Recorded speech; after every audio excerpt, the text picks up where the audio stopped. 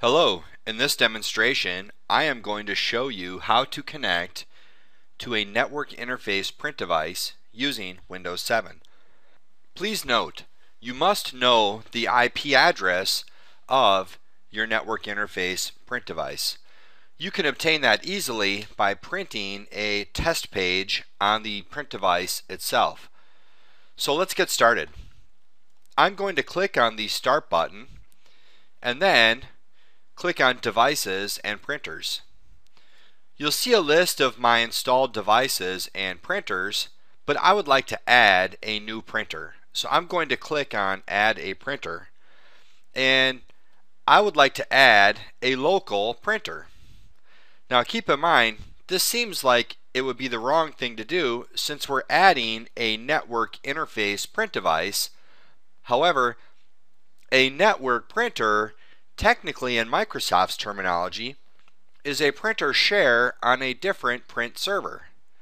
Connecting to a network interface print device is still a local printer because my computer is going to communicate directly with the print device using a TCP/IP network, just like it would using a USB cable or a parallel cable. So I'm going to click on Add a Local Printer. I am going to create a new port, except I am going to drop the type of port box down and select the standard TCP/IP port, and then I'll click Next. The IP address of my virtual, so it's fictitious in this example, but my print device's IP address is going to be 10.10.0.50. And I'm not going to query the printer and automatically select the driver to use because the printer doesn't really exist. In the real world, if I really were connecting to a network interface print device, I absolutely would leave that box checked. Then I'll click on Next, and it's trying to detect the TCP/IP port, and this may take a little time because the printer does not actually exist.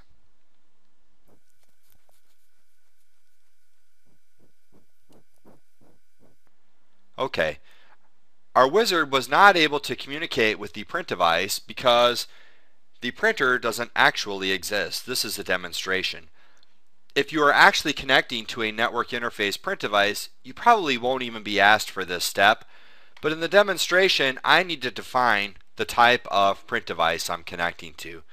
You can look through here and there's a lot of different options for devices to connect to, but I just choose generic network card and click Next. And now I need to define the printer driver we're going to use as our print driver for our network interface print device. So I'm going to select HP and I want to put in a LaserJet, and let's just say LaserJet 4100 series PCL6, and then we'll click on Next, and I'm going to go ahead and give it a printer name, HP LaserJet Copy Room. I like descriptions that define the printer and where it's located.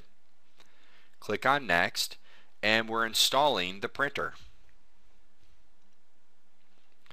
I'd like to share this printer at this point in time, and I'm going to leave the bullet point and share this printer so that others on your network can find and use it.